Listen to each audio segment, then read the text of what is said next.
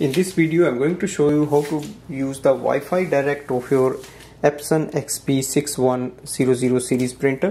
Now this is the inbuilt Wi-Fi we are going to use, and if you don't have any home or office internet connection, then you can use this direct connection between your printer and a mobile, laptop or a computer.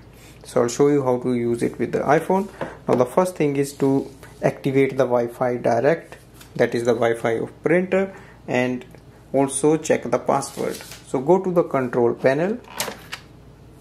Wi-Fi Direct icon is just next to the Wi-Fi network. So go to the settings, click on the network settings, Wi-Fi setup, and here you get the second option, Wi-Fi Direct. So select it, start setup.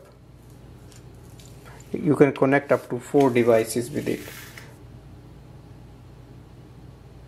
Here we can see the name of printer and below is the password.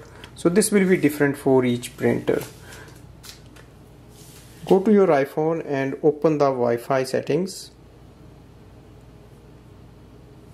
In that, look for your printer's Wi-Fi name as displayed on the printer screen. Enter the password. So it is on the screen, so you have to enter that password and click on the join button. Wait for the connection to show up here. So it is connected. Next thing is to go to your app.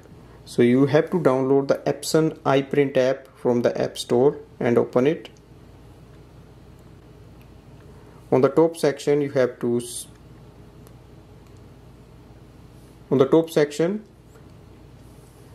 just select the top part.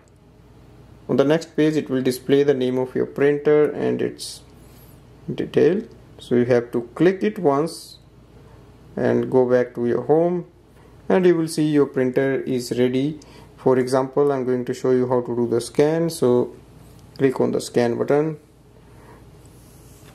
place a page facing downwards here and click on the scan icon.